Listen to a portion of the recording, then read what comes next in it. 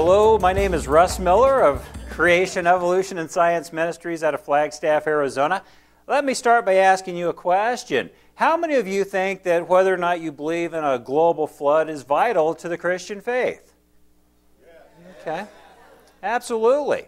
You know, a lot of times nobody will raise their hand to that question, but I want you to understand why it is so important. Jesus said, if I have told you of earthly things and you believe not, how shall you believe if I tell you of heavenly things? Well, what Jesus has just said is if He's told us of things that we can actually hold in our hands, that we can look at, that we can test, study, and observe the results from, and we won't even believe those things, how are we going to believe when He tells us of spiritual things or things that we can't now test, study, and observe? You know, a key question, and this really just came up in the past couple of hundred years, is how old is the earth? The Bible says, he that answers a matter before he hears it, it's a folly and a shame unto him. In other words, let's look at the facts, and then let's decide what we want to trust. Moses told us in the book of Genesis that God judged man's sin with a global flood where everything in the whole earth was destroyed. Now, I've got to tell you, if there had been a global flood, the evidence should be overwhelming. For instance, the outer crust of the earth would be made up of sedimentary layers of rock that were laid down by water, and they'd be full of billions of dead things if there had been a global flood. Did you know that the outer crust of the earth averages a mile deep of sedimentary layers laid down by water? And they're full of billions of dead things that we call fossils? Exactly what would be there had there been a global flood. Jesus said, take heed that no man deceives you. So I'm going to try to brainwash everybody. Is that okay? It'll just take a minute and then I'll unbrainwash you. Now, if you've heard this before, you know the answer. Don't say it out loud. I want everyone to really think about this because it's going to make an important point. What would you do if you were in this person's position? A man left home jogging, and he jogged for a little ways, and he turned left, and he jogged further and turned left, and he jogged further, turned left, and jogged back toward home. But as he was jogging home, he noticed there were two masked men ahead waiting for him. So what should the jogger do? Should he turn and run the other way, yell for help, dial 911? What should the jogger do?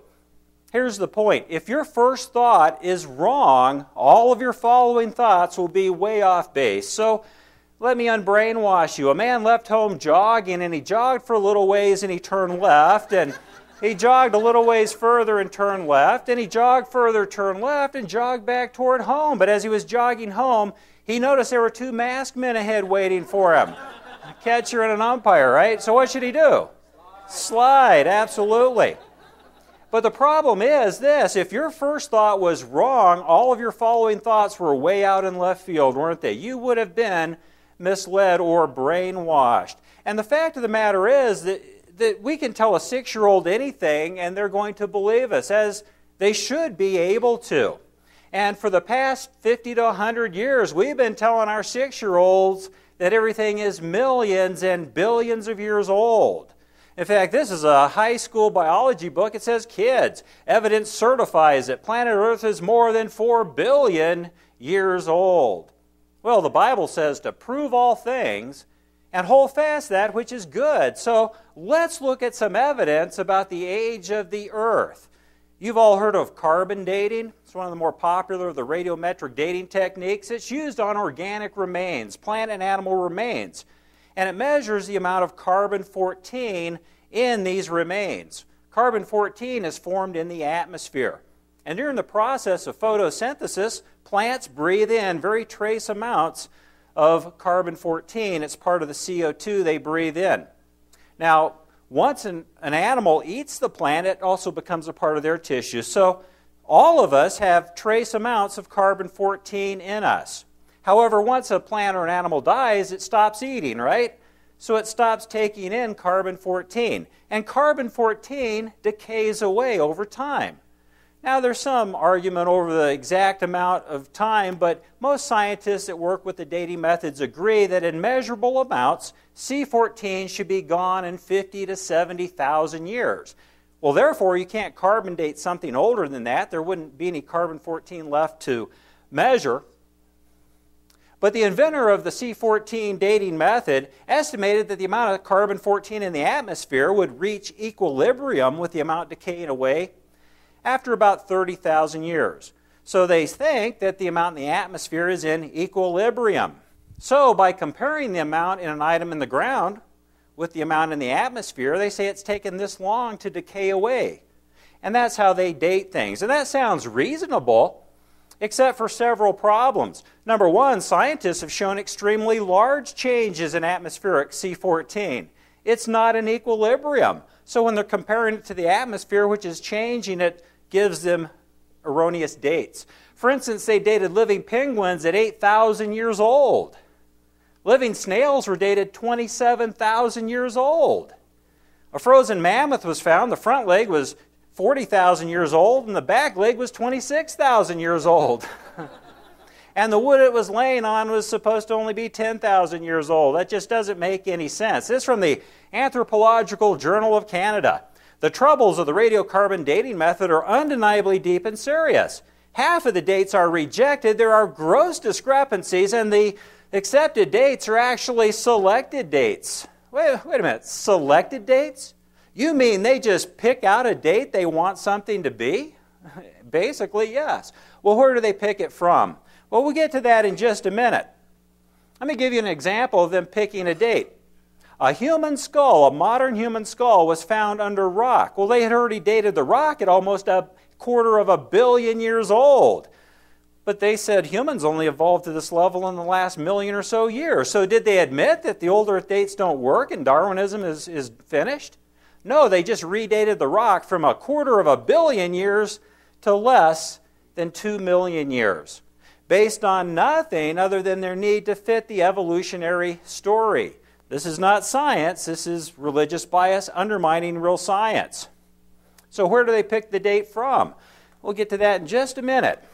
Most of the radiometric or radioisotope dating methods are used on igneous or metamorphic rock. They think the melting process sets the date back to zero from an isotope standpoint. Potassium-argon is one of the most common.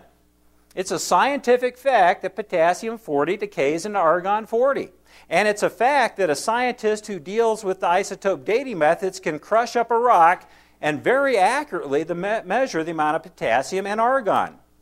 But at this point in time, the science ends because there are up to 10 to 23 wild guesses they call assumptions that must be made to come up with old dates.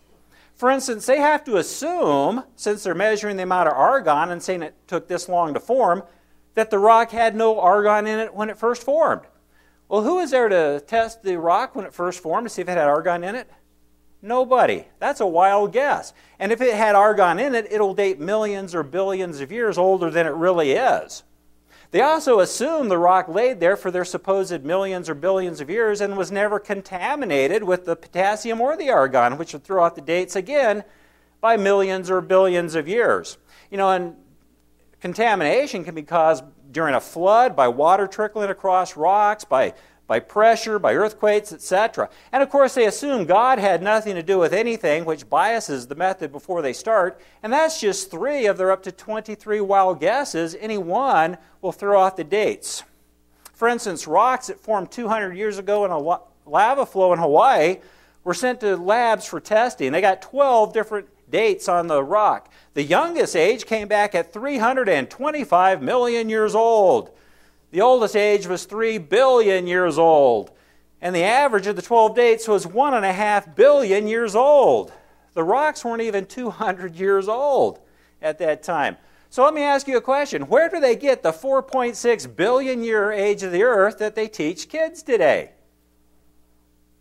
Well, believe it or not, they get it from dating meteorites, which they don't know where or when the meteorites formed. Here's an interesting fact about meteorites. They're only found in the top few strata layers. Oh, wait a minute. If the layers formed slowly and laid there for millions of years, shouldn't meteorites be found throughout all the layers, even more in the lower layers? Why are they only found in the top few layers? Because those layers were laid down very quickly in a global flood about 4,400 years ago, and only the top few have been exposed to meteorite impact.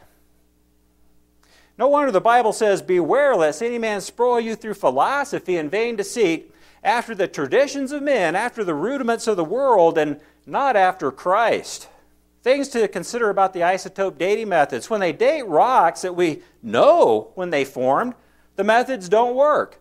But when we date rocks, then we don't know the age of the rock, like a meteorite, we are supposed to believe that they do work. That's religious bias masquerading and undermining real science. Bad dates are the rule. They date a rock over and over again until they get a good date that they select. So what's their definition of a good date? Well, that's a date that matches the man-made geologic column or time scale. The geologic column is the Bible. This is where the old earth beliefs truly come from. Back in the early 1800s, shortly after George Washington passed away, some scientists started saying, wait a minute, those sedimentary layers of rock laid down by water didn't form in a flood. They formed slowly over millions and billions of years. So they assigned each layer of rock a name, an age, and index fossils, like this fish the arrow is pointing to. And the index fossil supposedly went extinct while that layer was being laid down. Well, therefore, he should never be found in the upper layers. So anytime they find that particular fossil, the index fossil, they assign everything in that layer the age that they gave the index fossil. Well, where did they get the age for the index fossil? This was back when modern transportation was a fast horse, when they thought a cell was just a simple gelatin-like substance. Where did they get the ages? They made them up. They just chose ages that they wanted. In fact, this book on page 306 tells the kids we date the rock by the fossil found in it. Well, where do they get the age of the fossil? Or on page 307, they tell the kids, we date the fossil by the rock it's found in. We date the rock by the fossil and the fossil by the rock. It's a total circular argument. If I were to give you two pieces of limestone, and I told you one of these formed a year ago and the other formed 500 million years ago, how would you tell the difference? I mean, limestone's limestone. How would you tell the difference? By the fossils that were found in the layer of rock. They date the rock by the fossils. For instance, lobe-finned fish were index fossils for rock up to 325 million years old. So any rock layer found with the lobe-finned fish fossil in it and everything in the layer was dated 325 million years old. Except they found the coelacanth, the lobe-finned fish, alive 70 years ago. Not extinct for 300 plus million years. So either that fish refutes the old earth dating methods, or that scuba diver is 325 million years old. And choose for yourself what you want to believe. In fact, it's really interesting because the fossil record is a total embarrassment to evolution. They try to claim otherwise. That's total bluff and bluster. The lobe-fin fossil, which is supposed to be up to 300 million years old, looks just like the living fish today. In other words, there's no Darwinian evolution found in the fossil record. It's an embarrassment to evolution. And their index fossils have been showing up alive today by the dozens. And it's totally undermined the geologic time scale. So they're trying to distance themselves from their own index fossils. But it's not just marine creatures. The Wollemi pine tree, for example, was an index fossil for rock supposedly 150 million years old, except it's been found alive in 3 different locations over the last 6 years. Not extinct for 150 million years. And an interesting thing is scientists have taken DNA from the 3 different groups of trees and compared them, and they're the same. If they had been separated for any appreciable length of time, they would have had adaptational and mutational losses in the gene pools, and there should be some differences. You see, those layers were laid down about 4,400 years ago. Well, the geologic column, the Bible for old earth beliefs, this is what has fooled people into believing in millions and billions of years, is only found in 2 places in the entire world, in the correct order of the 12 primary layers with the corresponding index fossils by which they date the layers. Do you know where the 2 places are that the geologic column has been found? School textbooks and museum displays. Believe it or not, the geologic column, which has misled billions of people into believing in millions and billions of years, has never been found anywhere in the real world in the order by which they date things. It does not even exist. This textbook admits if there were a column of sediments, unfortunately, no such column exists. How sad. Listen to this carefully from the American Journal of Science. Think about what they are saying. The radiometric dating would not have been feasible if the geologic column had not been erected first. Well, what does the non-existent geologic column have to do with the scientific isotope dating methods? The radiometric dating techniques don't work. They pick the date from the geologic column, which doesn't exist. And people think I'm crazy for believing in a young earth creation. Let me tell you, if there was a global flood, what it comes down to is all the old earth beliefs are based on the strata forming slowly. The global flood wipes out the old earth beliefs. The problem is, though, that you can tell a 6-year-old anything, and they're going to believe it. And sadly, just 200 years ago, almost everybody in the world thought the earth was only about 6,000 years old and it had been judged by a global flood.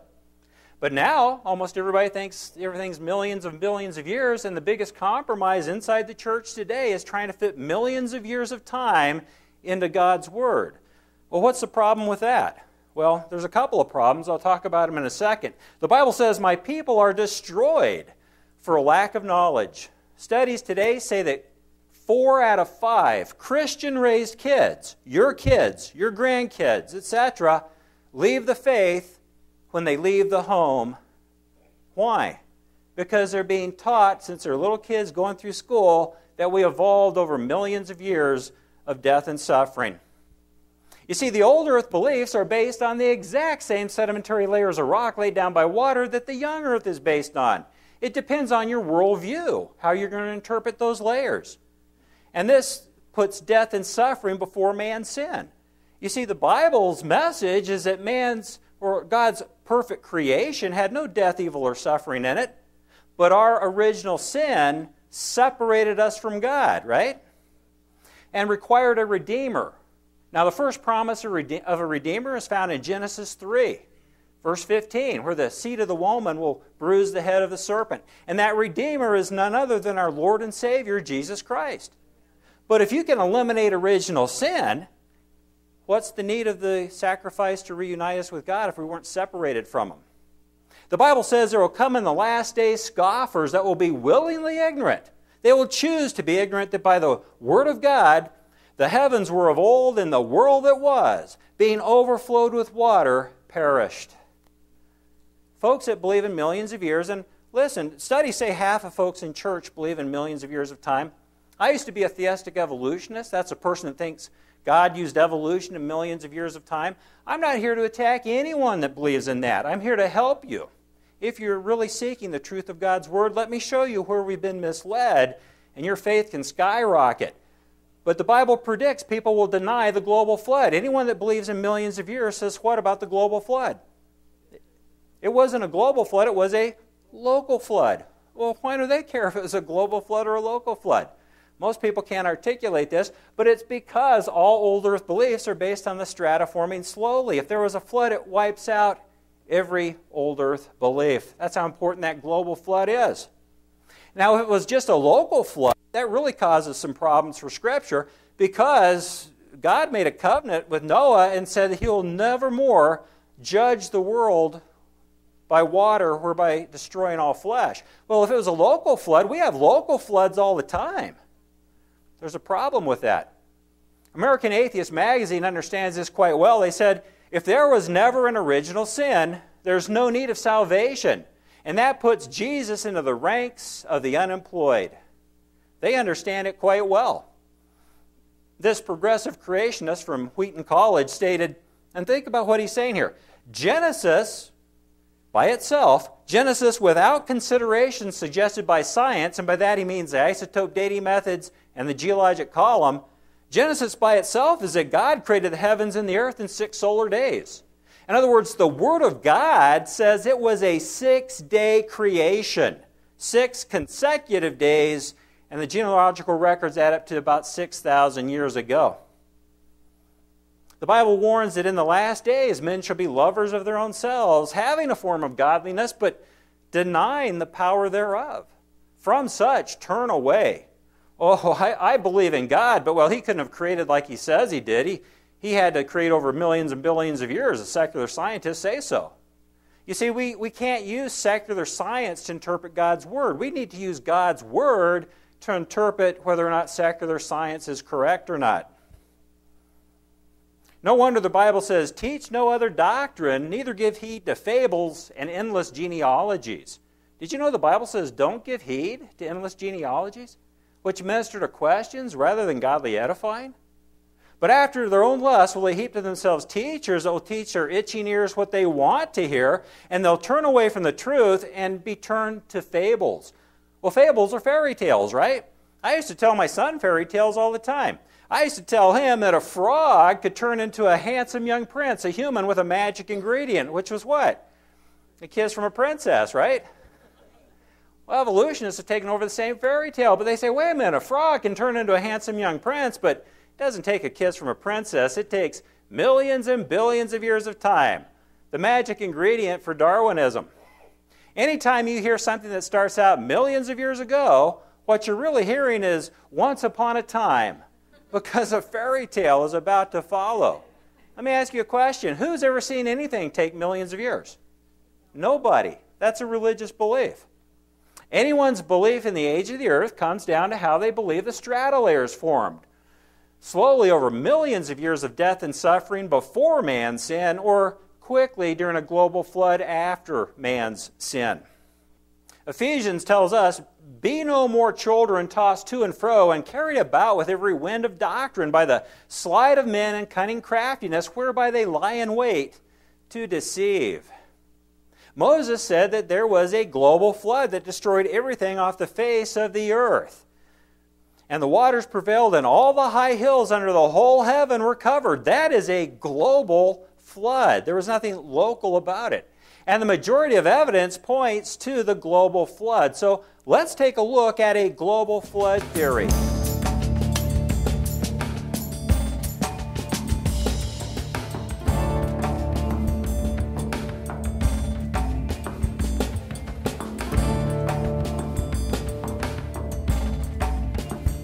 So let's take a look at a global flood theory. I want you to realize that this is just a theory. God doesn't tell us exactly how He created the flood. He gives us some hints, but we're going to look at a viable theory, and there are several good theories out there, but I'm going to use this as a vehicle to show you overwhelming evidence of the global flood and thus the young earth creation. First of all, God had shut Noah and the animals safely on board the ark. At this time, a huge meteor of a rock core with an ice shell was hurtling through our solar system towards the earth. Most folks don't realize it, but huge ice meteors hit the atmosphere almost daily. Some are the size of 5-story buildings, but they melt as they're coming through the atmosphere. Now, debris was making up the tail of the comet. The tail would have been leading the way due to the solar winds pushing it ahead of the comet. Well, debris, chunks of various sizes of ice, were being pulled in by the various planets by their gravitational pulls, causing cratering on the moon and Mercury and forming rings around Saturn and leading to flooding on the planet Mars.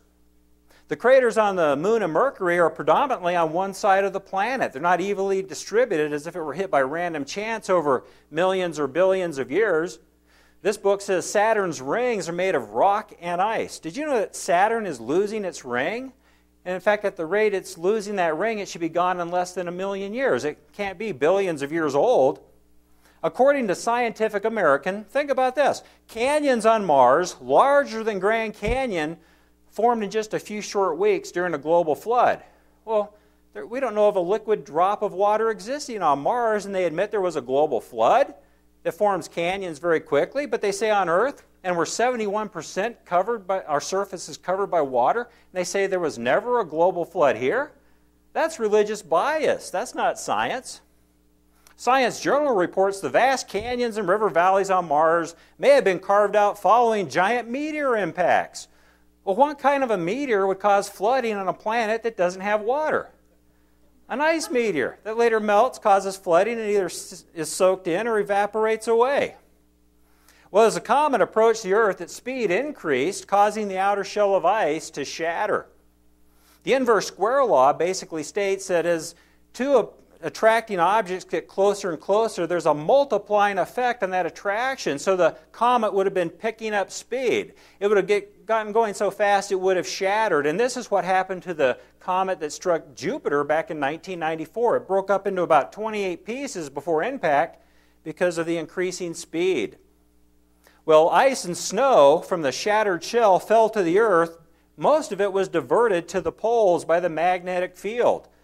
Did you know that frozen bobcats and camels and bison and rhinos and woolly mammoths and horses and wolves are found by the thousands buried in ice from Siberia across to Alaska? Nature magazine reports the region may not always have been covered in ice, fitting with our pre-flood theory, by the way. The Chronicle of Higher Education states the discovery of well-preserved leaves in Antarctica has sparked a debate over whether the polar region enjoyed a near-temperate climate in the past. And they say that unlike fossils, which leave only mineral traces, the leaves retain their original cellular structure and organic content. That's because they were buried in ice before they could rot away. Well, the ice pounded down on the poles, shooting out streams of ice to begin the Ice Age effects. If I had a big ball of snow and I dropped it off the platform, it would hit the ground and just shoot out arms in all directions and come to a stop. Well, if you believed in uniformitarianism, and that's prophesied in 2 Peter 3, verses 3 through 6, that scoffers will come in the end claiming all processes remain the same, you could come along and measure the 2-foot-long arm of ice and see it's not hardly moving at all and say it took millions of years to move this far. But you'd be wrong. It happened very quickly, and today's processes are not the same as past processes. The Bible says the same day were the fountains of the great deep broken up. Most folks think that the floodwater came from above, but most of the floodwater came from below when the great fountains of the deep erupted. In fact, the book of Jasher is not a biblical book, but it's referred to twice in Scripture, and it says all the foundations in the earth were broken up. And the cracks circled the earth in a matter of hours, shooting scalding hot mud and water into the atmosphere, producing torrential rainfalls. This is a map of the worldwide fault lines, like San Andreas Fault, which I suggest are probably scars left over from where the fountains of the deep erupted. You know, clams are found in the lowest strata layers that contain fossils, and we're told that that's because they evolved first. They're one of the oldest index fossils. Well, I say clams are at the bottom because they lived at the bottom of the ocean and were the first things buried. I mean, clams aren't very smart. Have you ever talked to one? If you said, hey, there's going to be a flood in 2 weeks, you need to get out of here, they probably would have ignored you. And if they didn't, how far could they have gone, right? So, of course, they're found at the bottom. You know, they find clam beds 10 feet thick, and the fossilized clams are in the closed position. Well, if you go to the beach, most of the shells you find die and open up and get washed up. They're open, right? In the open position. Why are most of these fossilized clams in this closed position? Because they were still alive when they got buried very suddenly by the muds pouring forth as the fountains of the deep erupted. Well, fish fossils are found by the millions, buried in what's called and packed in what's called diatomaceous earth. We use diatomaceous earth for various end uses like insulation, pool filters. A lot of cat litter is made up of diatomaceous earth. This is made of tiny marine creatures with a glass body, and when they die, that microscopic little body floats to the bottom of the ocean. Well, evolutionists say that diatomaceous earth forms at 1 inch per 10,000 years. Well, how do you find a 4-inch thick fish buried in diatomaceous earth fossilized? I mean, what, he laid on the bottom for 40,000 years waiting for diatoms to build up around it?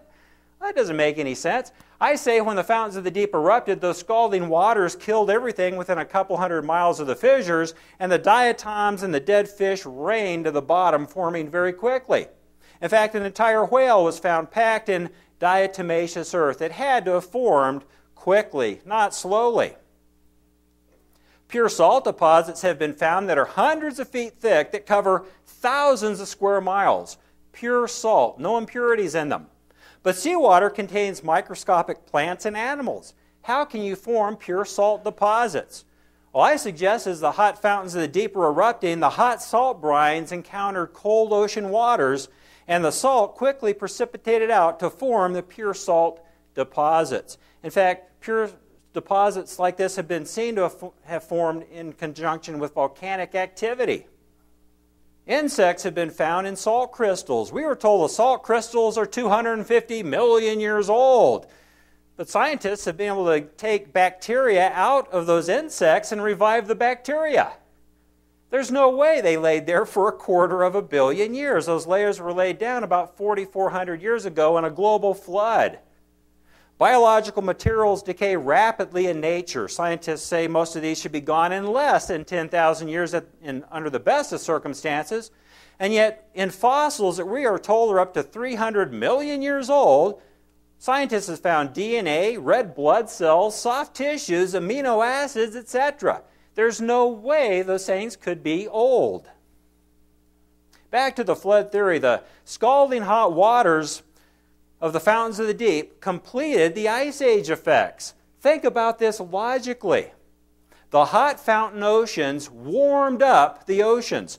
The flood waters were probably about 30 to 40 degrees warmer than today's oceans. Warm water leads to massive evaporation. And the cloud cover was raining down over the equator, and when it went across the poles, it was pouring down snow, which led to the ice caps that we have today. And the Ice Age was upon the earth. Well, how are we told that the Ice Age formed? We're told the Ice Age formed during a cooling cycle. Well, that would have cooled down the oceans, wouldn't it? Where did the evaporation come from that led to the ice on the poles? That just doesn't even make sense. You've heard of global warming, I'm sure. Well, they say we've got to destroy the U.S. economy because of global warming. Well, they say the ice caps are melting, but if you look at a map where the ice caps used to come, they used to come down to what's Kansas City, Missouri today. They're 2,000 miles north of there. There's nothing new about the ice caps melting. That's been going on for about 4,000 years now.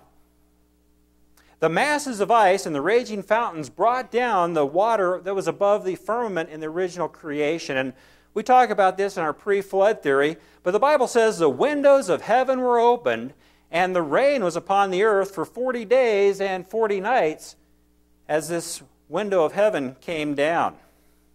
Now, from the start of the flood, the land mass began to part. The upwardly exploding waters were eroding the edges of those cracks, producing a muddy flow, and plants and animals were buried very quickly in stratified sedimentary layers of rock to form today's rock layers, coal deposits, and fossils. Things must be buried very quickly to become fossilized. Otherwise, they rot away or get eaten by scavengers, like this ichthyosaur that was buried while giving birth. Obviously, something very catastrophic and sudden took place. But our kids are taught, in fact, anyone under the age of 80 has been taught that fossils take millions of years to develop. Let me ask you a question. Who's ever seen a fossil form over millions of years? Nobody. Now, if I can show you just one example of a fossil forming in less than 1 million years, then I have scientifically refuted this false teaching, correct? Well, a miner left his hat in a mine in New Zealand, came back about 10 years later, and the hat had turned to solid stone. Is 10 years, is that the same thing as millions of years? Well, students are also taught that strata layers form slowly over millions of years of time. Let me ask you a question. Who's ever seen a strata layer form over millions of years of time? Nobody. That's a religious belief. But if I can give you just one example of strata layers forming quickly, then I have scientifically refuted this teaching, correct? Absolutely. You can go down to the toy store and you get those little glass and colored deals with the different colored grains of sand in them, and you flip it over and instantaneously you get hundreds of finely stratified layers. You flip it over the other way, instantaneously you get hundreds of finely stratified layers. It doesn't take long periods of time for things to stratify. The floodwaters were laying down layers and picking them up and laying them down and picking them up and stratifying the layers out very quickly, not slowly over millions of years of time. We talked about the carbon dating and how the carbon-14 should be gone in measurable amounts in about 70,000 years or so.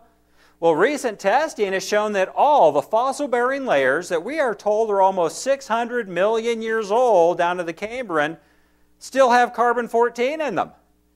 That means that all those fossil-bearing layers had to have formed in the last few thousand years. Oh, and even better, the range of amount of carbon-14 from the top layer all the way down to the bottom of the Cambrian is in the same range of amounts. That means all those layers formed in the same event. And nothing but a global flood can explain that. Scientifically, it's a done deal.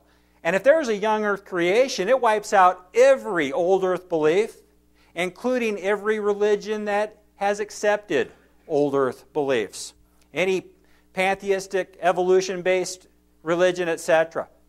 About 7 years ago in China, scientists discovered a fossilized fish in the bottom of the Cambrian. Well, the problems for evolution are quite huge on this. You see, the Cambrian supposedly only had single-cell critters in it. The fish doesn't give evolution time to have taken place. The fish has gills, eyes, a central nervous system. Evolutionists say that this didn't evolve for hundreds of millions of years here. So this had the communist, atheist, Chinese scientists calling the American scientists closed-minded bigots because they wouldn't consider the fact that we just might have been created. In fact, out of frustration, the lead Chinese scientist stated that in China we can criticize Darwin but not the government. In America, you can criticize your government but not Darwin. Very accurate statement and a very sad statement that needs to be changed. Have you ever been to Yellowstone National Park? You can visit Specimen Ridge if you go there. I ran into an ex-pastor a few years ago who had gone to Specimen Ridge, became convinced the world was hundreds of millions of years old, and lost his faith. He should have seen this simple presentation. You see, at Specimen Ridge, you'll be shown 26 different strata layers. Each one has fossilized tree stumps coming up out of it. And the story you're going to be told is that a forest grew and was wiped out by a catastrophic event. And then over millions of years, another forest grew and was eventually wiped out by another catastrophic event. And on this goes for 26 different forests representing hundreds of millions of years. However, these are just polystrata fossils that traverse multiple strata layers. Now, if each layer was laid down slowly over millions of years, how do they explain these polystrata fossils like these tree fossils? Some of these trees are upside down. Are we supposed to believe a tree turned itself upside down and balanced itself there for a few million years waiting for strata to build up around it? That doesn't make any sense. But during the global flood, trees were uprooted and they floated in the horizontal position on the surface.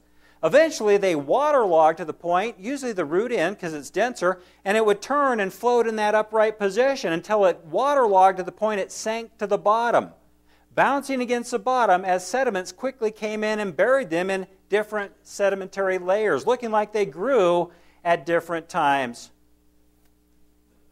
Coal is almost always found in layers. That's the reason they strip mine coal. The story that kids are told in school is that a swamp formed, and over millions of years peat formed, and then the layer uplifted, the water drained off, and over millions of years a strata layer formed, and then the layer sank, and the water came back in, and up and down this goes for representing millions and millions of years of time. They don't tell kids that most coal is made of plant material that doesn't grow in swamps. But how do they explain branching coal seams, where a branch of coal goes from the lower layer through the strata layer into the upper layer? How do they explain that if they form slowly over millions of years? That doesn't make any sense. But during the flood, massive mats of vegetation floated on the surface. These could have been 10,000 miles in diameter. And as they floated along, they were raining organic debris to the bottom, forming future coal layers that were quickly buried by following sediments. Well, eventually the tides turned and they retraced their steps, laying down another layer of coal. But at the point of turn, they left behind branching coal seams that connected the lower layer through the strata layer into the upper layer, and that makes perfect and logical sense. Whirlpools deposited piles of plants and animals, which are today's natural gas and oil deposits, and fossil graveyards. Have you heard the term fossil graveyard before? That's where literally thousands of different critters are buried together in a small geological region. Oftentimes their bones are intertwined. Well, how do you explain that over millions of years? We don't see animals traveling for tens of thousands of miles to die in piles on top of each other. And even if they did, they'd rot away. They'd be eaten by scavengers. But during the flood, dead animals floated and got caught up in whirlpools, oftentimes mixing their bones together and burying them in the same geological area very quickly to form fossil graveyards, proof of the global flood and the young earth creation. Incriminating human artifacts are found in various layers, and this has been known for a long time. This from Scientific American back in 1940. Geologists refused to accept the evidence at face value because if man existed as far back as the Carboniferous period, then the whole science of geology is so completely wrong that all geologists would resign their jobs. What the problem is they're basing their findings on a religious belief that the layers formed slowly over millions of years. The layers formed quickly in a global flood, and if they looked at things through the biblical worldview, it would improve science greatly. Back to the flood theory. The impact and weight of ice on the poles caused the earth to wobble for a couple of thousand years. The book of Jasher stated, on that day the Lord God caused the whole earth to shake, and the foundations of the world raged, and the whole earth was moved violently. The global flood and the power of this event is way beyond our comprehension. This one astronomer studied ancient solstice shadows recordings, and he says it looks like something struck the earth about 4,350 years ago, causing the earth to wobble violently for about 2,000 years. It stabilized that spin right about the time Jesus came, and there's probably a message there. I just haven't figured out exactly what it is. But this says scientists have found evidence that Earth may have wobbled like an out-of-balance ball 84 million years ago. Well, that's their religious belief. It was about 4,000 years ago. The textbooks say Earth's axis wobbles like that of a spinning top. Well, the Earth's wobble stabilized at a tilt, and today the Earth is tilted 23.5 degrees on the axis. But near the end of the flood, the fractured plates of the Earth shifted apart violently. Kids are taught about Pangea, continental drift, and how that represents hundreds of millions of years. I get asked by students all the time about this. The evidence they have is that the Earth's plates appear to be moving. We're not positive. They might be wobbling back and forth. And the shapes of the continents seem to fit. Here's a drawing out of the textbook, and they say, look, Africa and South America seem to be a perfect fit. Well, they do in the drawing. What they don't tell the kids is that Africa had to be shrunk by about a third to make that fit perfect, because South America is actually too small to be a perfect fit. Well, why is South America too small? Because a lot of it was eroded by the erupting fountains of the deep and are now parts of the sedimentary layers we find around the globe today. But kids are taught that plate tectonic processes lead to mountain building over millions of years of time. But the Bible says they go up by the mountains, they go down by the valleys. This means that the mountains arose and the valleys sank down toward the end of the flood. If you look at the Earth's crust, the layers under the oceans only average about 3 to 4 miles thick. The layers under the continents are about 30 to 35 miles thick. Those thin layers were over the fountains of the deep in the original creation. But during the flood, the fountains had erupted, and now these heavy waters were on top of those thin layers that were over empty chambers. And toward the end of the flood, they collapsed, jutting the mountains upward, forming the ocean basins as the mountains arose and the valleys sank down. Did you know the world's tallest mountains, like Mount Everest, the tops are littered with seashells? I live at 7,000 feet above sea level, and Flagstaff is littered with various marine fossils. They were vaulted there quickly at the end of the flood, but here's a modern college textbook trying to undermine your kids' faith. They're going to say, kids, those clams you find on top of those mountains, they would have needed far longer than the 40-day duration of the biblical flood to climb up a steep mountainside. Well, I've got to admit, clams would need more than 40 days to climb up a mountainside. I'm not arguing that, but they didn't climb up any mountainside. They were vaulted there when the mountains arose and the valley sank down. And if they're going to attack the Word of God, could they at least know what God's Word said? The flood lasted for almost a year. It just rained down the windows of heaven for 40 days and 40 nights. Well, the textbooks correctly teach you can't bend rock. If I had a piece of shell that was a foot wide and an inch thick and 10 feet long, and I stood on one side and it went off the edge of the stage, and these two folks got on the other side, would it slowly bend down to the ground? It would snap, wouldn't it? You can't bend rock. Rock would snap.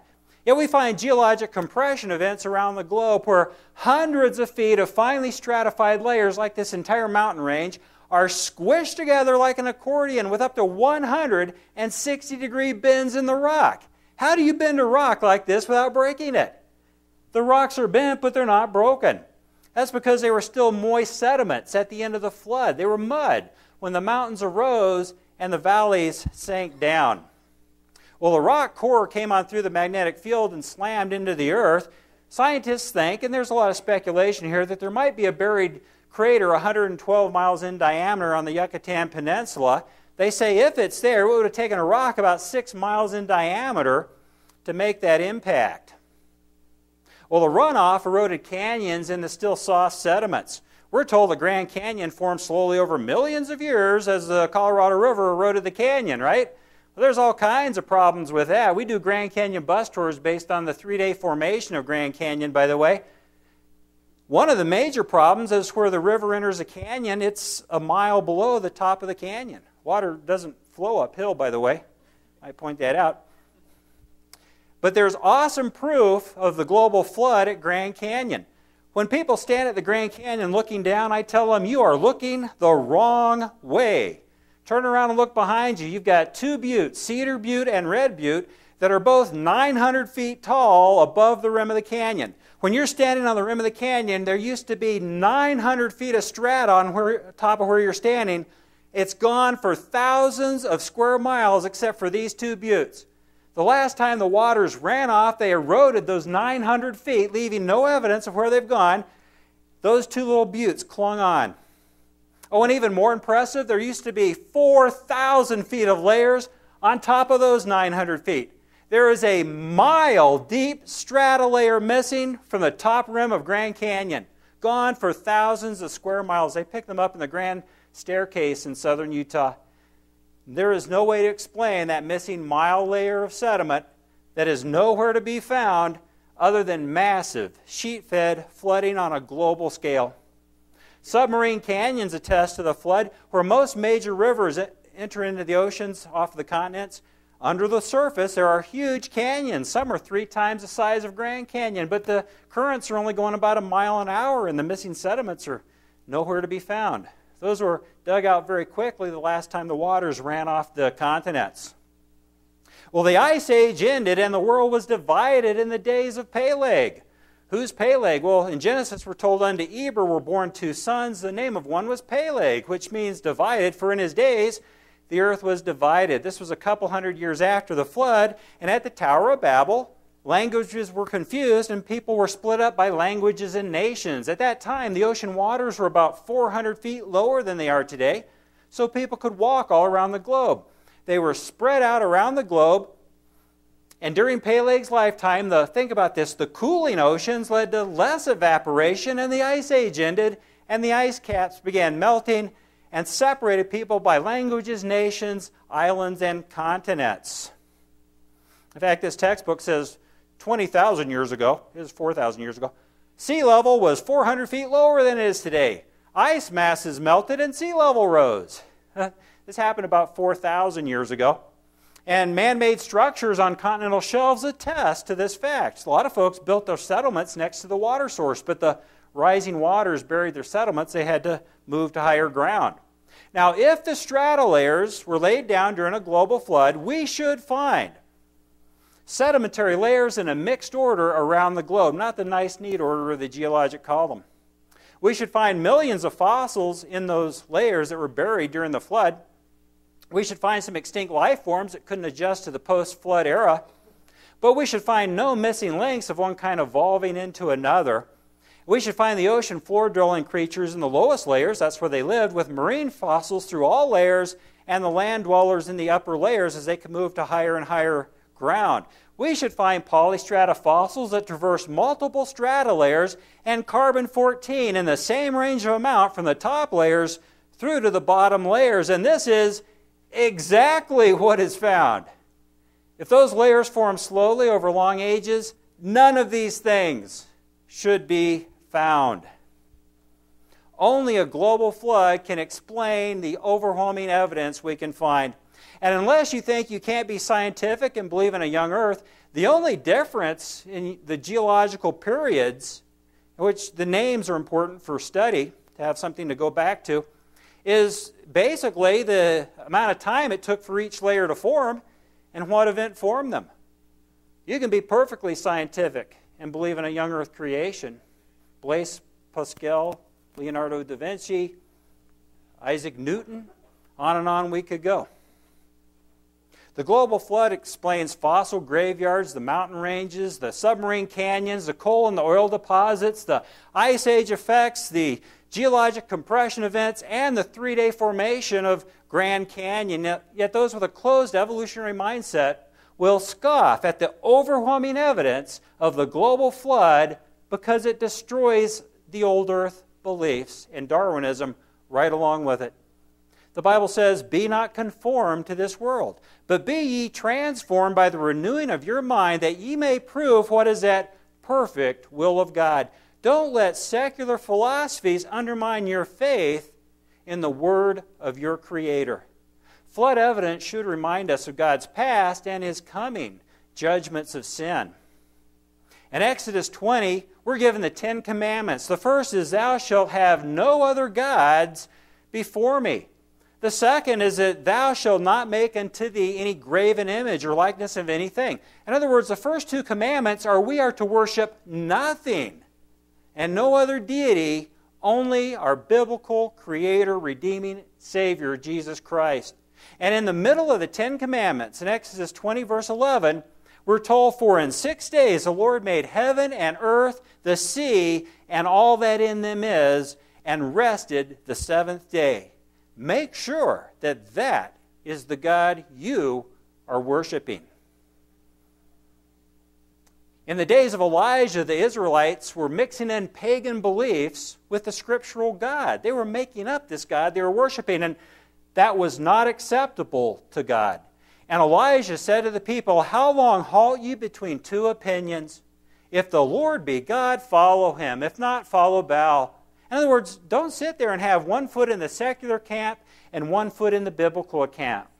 Humble yourselves to the Word of God, because I'm telling you right now, if you really look at the evidences, you will find the Word of God always stands up to real science. It's only the false science that undermines people's faith. Jesus said that you are to be the salt of the earth. You know, if salt gets into an open wound, it might sting a little bit, but it also cleanses and preserves. When someone said to me, and I was a theistic evolutionist, and I owned my own nationwide company, and I was a trustee in my church, and someone said to me, "You're wrong about evolution. You need to look at what this creation speaker has to say." I thought they were crazy. They didn't know what they were talking about, but I looked at it, and it changed my life to where I gave my business away, and now I spend my time trying to get people to see we're being misled by secular teachings. We are to be the salt of the earth. But if the salt has lost its savor, it's good for nothing but to be strewn on the ground and trampled under the foot of man. Let's humble ourselves to the Word of God, because by learning real science, we can chop down the false science and the thorn bush of Darwinism, and that's millions of years, as well as the Darwinian beliefs. And then the soil is ready for the planting of the seed, God's Word. Let me end with a word of prayer. Dear Heavenly Father, I thank you for the awesome information you've given to us so that we can believe your Word and we can see the truth of your Word. We truly are without excuse for not accepting your Word, word for word and cover to cover. Dear Father, please give us the strength through the Holy Spirit to humble ourselves and put our faith completely in your Son, Lord Jesus. It is in His great name that I do pray. Amen.